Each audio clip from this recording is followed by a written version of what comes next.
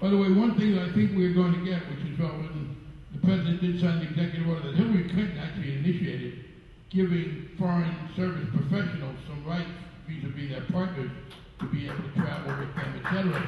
But we're going to go beyond that. My colleague Tammy Baldwin has got a bill which I believe will become law in this Congress to grant domestic partner benefits to federal employees. This is the federal government as employer, not as regulator.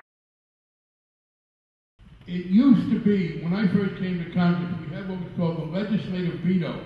That was a system whereby an action taken either by the President or the District of Columbia could be vetoed by one house of Congress.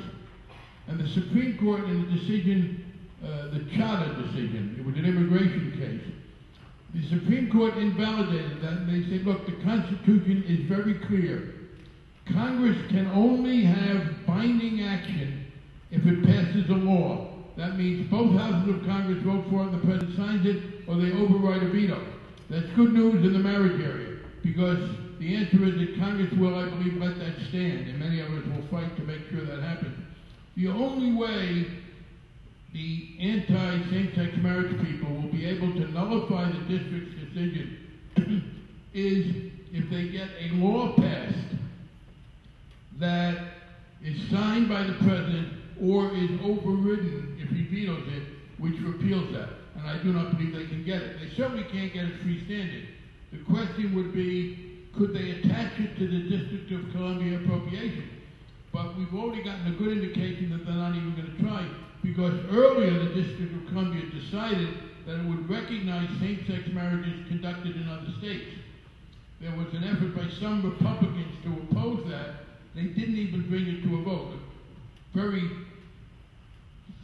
strong supporter of fairness named Joe Serrano, who's the subcommittee chairman of the Appropriations Committee at the District of Columbia, fought hard against it. So the answer is the only way Congress could overturn that would be by a law either signed by the President or overridden, and I believe we will be able to defeat any such effort, so same-sex marriage will go into effect in the District of Columbia. Signs it or they override a veto. That's good news in the marriage area, because the answer is that Congress will, I believe, let that stand, and many of us will fight to make sure that happens.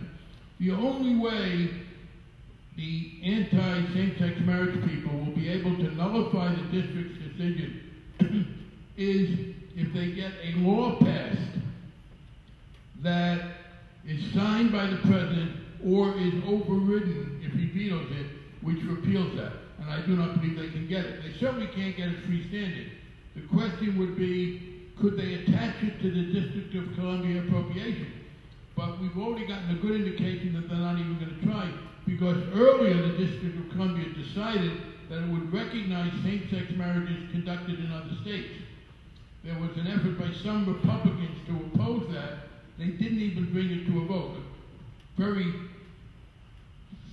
strong supporter of fairness named Joe Serrano, who's the subcommittee chairman of the Appropriations Committee at the District of Columbia, fought hard against it.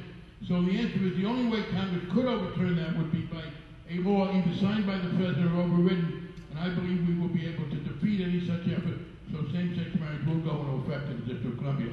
On the